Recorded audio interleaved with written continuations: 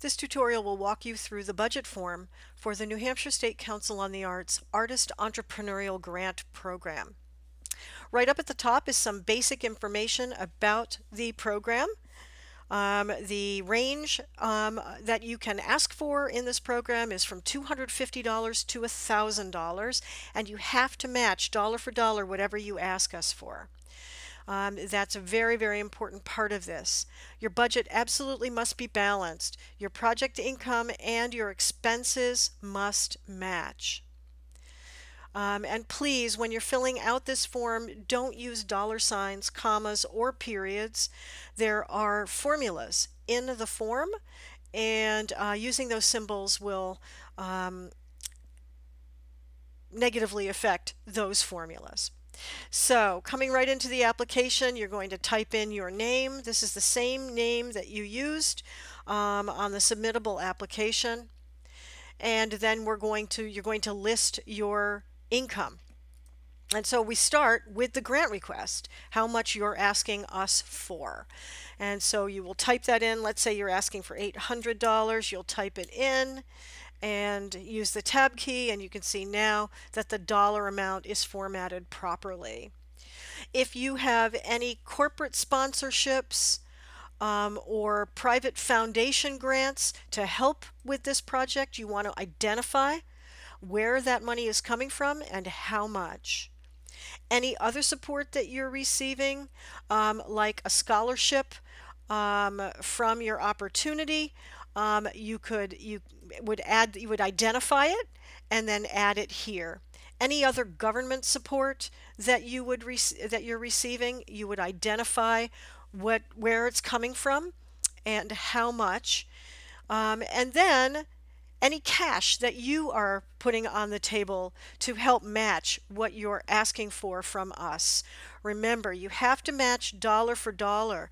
So if you are asking us for $800, you have to kick in another $800, and there's your total project income. You have to match what you're asking us for. On the expense side, the columns look a little bit different because we want you to tell us how you're going to use the grant money that you receive. And so you're going to tell us on each of these items the amount of money that from the grant that it will cover, if you're going to use the grant money for these things, and the amount that other income will cover. That's very important. And these things will add across and they will add down. So once again, your project expenses must total the income.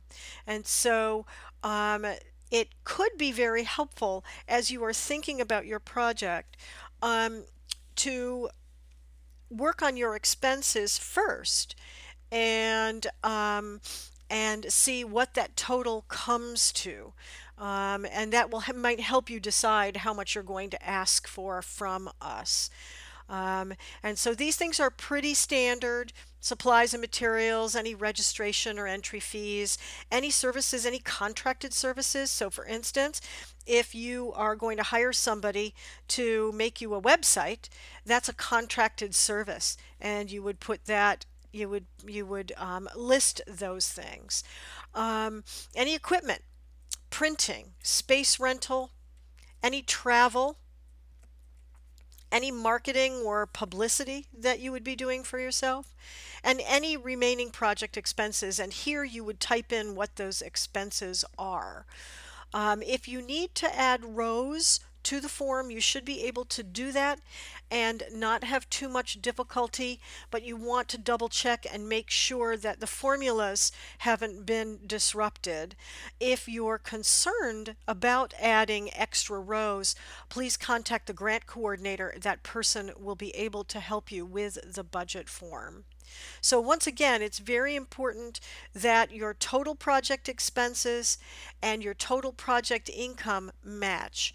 And how you make that match is your particular challenge, but there are a lot of different ways that can happen. And, again, reach out to us too if you have questions about that as well. Finally, there is a fillable PDF version of this form, but it doesn't include the formulas, so you would have to do the math yourself. We do prefer that you use the Excel form. If you want to save the Excel form as a PDF once you've filled it out, which we really like you to do, please use the print dialog, the PDF dialog in your print dialog. Sometimes just saving as a PDF will result in a blank form. So please use the printer dialog to save your document as a PDF if you're going to do that. Again, if you have questions, please reach out and ask them. Thanks so much.